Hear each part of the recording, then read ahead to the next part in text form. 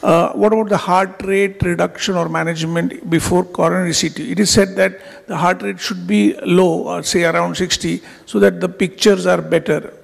Yeah, it's true. Anything, we aim for 62 to 65, but the machines now are so good that even if eventually we can't reduce the heart rate, we'll still do the study.